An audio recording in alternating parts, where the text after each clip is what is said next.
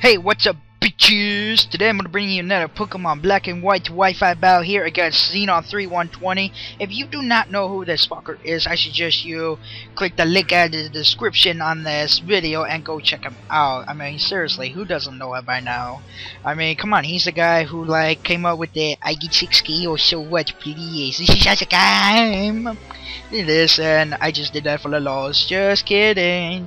Anyways, we got a standard OU match here. I got a Zorkly here disguised as my bitch today, which is, oh, hell yeah! Sweet stuff right there. And he's gonna set up rocks and get the explosion off, but this explosion doesn't kill me. I was like, holy shit, what the fuck? That wasn't even supposed to happen. I mean, I never expect Zorak to live in an explosion, so he must have really got, like, wow, really low minimum damage on that thing or something, cause fucking Zoroarks are freaking frail. I mean, damn, dude, what the fuck? So he's gonna bring this Flygon U-turn out into the Starmie, and I'm going to counter switch that with my Zapdos. A bird's a word. A bird, and a bird's a word. Hell yeah. So I'm gonna go for the HP Grass, predicting his switch in the Flygon, and he does, which is awesome. And I'm pretty sure he wants to go for the Stone Edge here or Outrage, and I knew I would live both of those, so I'm gonna go for the Roost here just to restore all that damage back and just to stall him out. And after seeing Stone Edge, I'm pretty sure that he wants to switch because he knows that I can stall him out all day with Zapdos unless he gets a crit. So I'm gonna go for the Discharge, predicting his switch into something else, and he goes into a Rotom, which would have been nice if I got the Parallax on that thing, but you know, it's like whatever. It's only 30% chance, it's not 100, so I'm not expecting it to get it paralyzed all the time. So I Brain Swamper because I know the trick is obviously coming my way. I mean, why else will you Brain a Rotom on a Zapdos? I mean, seriously.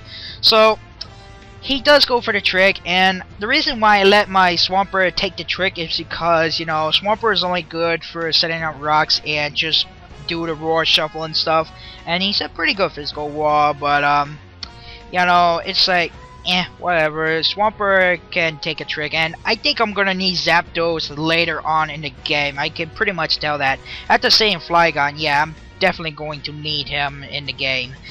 So I go for the Earthquake, predicting his switch into Starmie, predicting my Ice Beam, but he didn't, so that was quite unfortunate for me. So I had to brand Zapdos, and hopefully he can take a Shadow Ball well, and he does, which is great. But then he goes for HP Ice. I was like, holy shit, you almost fucking killed me.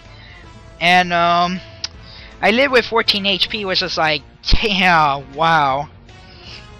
I don't know how the hell that happens. I mean, seriously, it must have been another mid damage, or maybe I'm just really that bulky.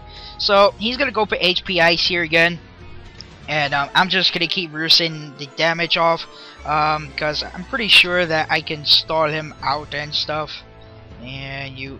So I go for the roost, and I restore all the damage from the HP Ice, and I think he switches here. Yes, he does. Alright, he switches, and he's gonna go into his Flygon. I'm thinking maybe the I don't know, maybe the electric move or something, but I'm thinking he really wants to kill the Zapdos now. So he's gonna go for the Stone Edge. He's gonna get a crit right there, which is actually kind of annoying, but it really didn't matter because, you know, Zapdos didn't die, and I'm able to roost up all the damage anyway, so it didn't matter too much. So he's gonna go for another Stone Edge here, and he actually got lucky. He had like 4 Stone Edges. Actually, yeah, he got like a lot of Stone Edges hits on me. So I'm pretty sure, you know, he's gonna stay in and do that. So I just keep on roosting. And here I actually predict his switch because I'm pretty sure after the pressure he's only gonna have like 2 more Stone Edges left, and if he uses his it again, then he's going to be running out of Stone Edges, and I'm pretty sure he doesn't want that. So I'm going to predict his switch. He's going to go into Heatran, and I go for the Discharge, predicting that, and I was hoping for the Parallaxes again, but I don't get it because, you know, my luck sucks, alright? So I'm going to brand Swampert just to take any fire move, but he goes for the Overheat, and that actually takes me out. So that just proves that he is Specs. I'm pretty sure he is, because I'm pretty sure a normal Heatran, except maybe Life Orb, would not have killed my Swampert from, you know, half health. So I'm gonna bring in Lenny. Go Lenny. And I'm gonna go for the Dragon Dance because I'm pretty sure Heatran can't do anything to me. But he brings in Flygon, and I'm thinking, Xenon always prefers speed over power. So I go into Metagross predicting the Outrage, and he does go for it, so that's pretty good for me. Because now he's locked on into it, and he can't switch out during the Outrage, so I can easily go for a Meteor Mash and take it out. Even if he did get the 2 turns of, Outrage, I'm still definitely going to take him out with a Meteor Mash, and he won't get a chance to switch out. So that's a pretty nice switch in for me, actually. Very nice prediction.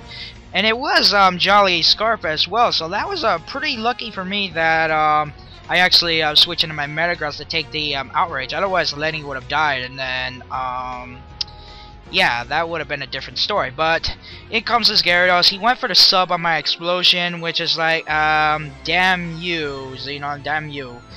And it kind of sucks, but I still have my Zapdos that can pretty much counters that Gyarados pretty nicely, as long as he doesn't carry the Stone Edge and stuff.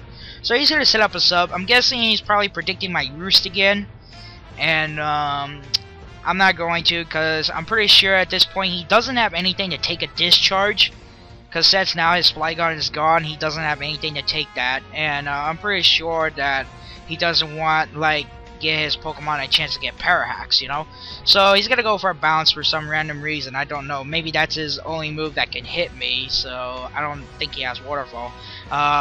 So he bounces me. He gets a crit. I believe he does get a crit, and it doesn't do a lot, but it didn't matter too much. So I'm gonna go for Discharge. That's gonna take out the Gyarados, and down he goes. So now he's gonna bring in Heatran out, and the crit might have mattered because I could have lived this Specs Dragon Pulse. Probably not, so I'm not gonna argue.